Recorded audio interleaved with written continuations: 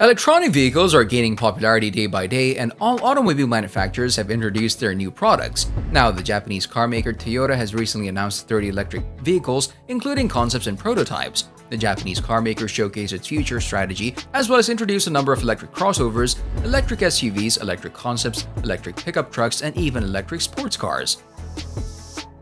In this video, we're going to talk about the Toyota's hydrogen car shocks the car industry.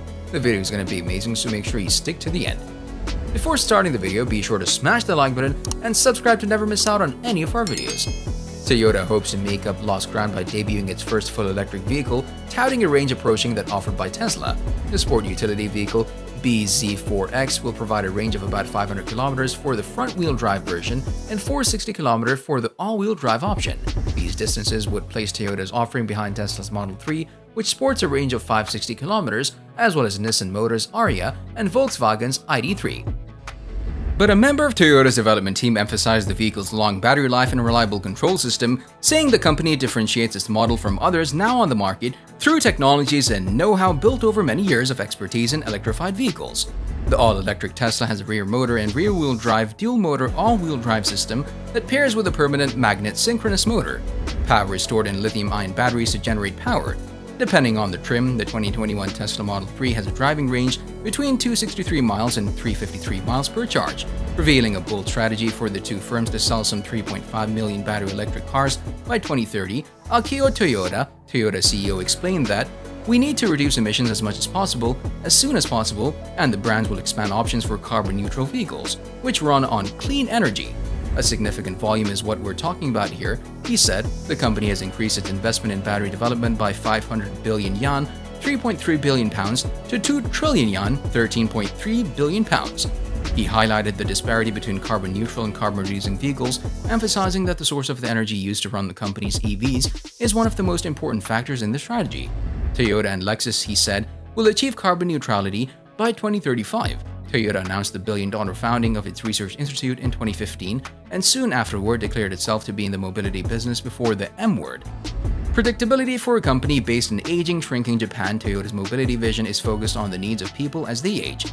Pratt thinks that will increasingly merge with the company's dual vision of autonomy, guardian driver assistance, and chauffeur full autonomy. In the long term, the merger may kick off another virtuous cycle. Driver assist might reduce accidents enough that cars can be safely made much lighter, amplifying the benefits of any electric strategy. We can make the quality of life of people of any age and any ability much better. Toyota said that this model is destined to become Toyota's greatest commercial asset. He introduced the electric compact SUV as a small battery-powered electric vehicle with a comfortable interior design with Europe and Japan in mind. The future Toyota compact electric SUV will be the most efficient in the segment. The Toyota BZ electric compact SUV is aimed to offer low power consumption of 12.5 kWh per 100 km, which is close to the consumption of electric cars like the JAC, EJS1, and the Renault Zoe. The executive also said the more batteries that are added to extend the range, the bigger, heavier, and more expensive a vehicle becomes. Since this SUV is a small vehicle, there's something we need to be thorough and very quirky, and that's energy efficiency. Toyota BZ4X, hitting markets worldwide in mid-2022, will feature a 71.4 kWh battery with a capacity retention target of 90% after 10 years. This will be possible with the system monitoring the battery's voltage and temperature to detect signs of overheating. The SUV rolls off a new platform, Toyota's first dedicated to battery electric vehicles, and developed jointly with compatriot Subaru. The platform marries the partner's four-wheel drive expertise and Toyota's connectivity technology. Fast charging of 150 kW will enable an 80% recharge in 30 minutes. An optional rooftop solar panel can generate enough power for an additional range of 1,800 km a year and serve as a source of energy outdoors and in emergencies. The vehicle is also Toyota's first to feature steer-by-wire technology, meaning the steering wheel and tires are not physically connected but use electric control systems, as well as the e-axle, an integrated motor, and an inverter drive system.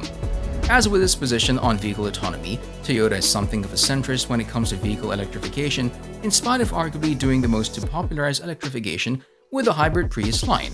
We all tend to latch on to whatever the newest thing is, says Pratt, but we're gonna see other types of vehicles in the future. For people who are near sufficient charging infrastructure or who hang onto their car for 12 years or more. Let us know your opinion in the comment section below. This was all for today. Hope you liked the video. Don't forget to subscribe to our YouTube channel.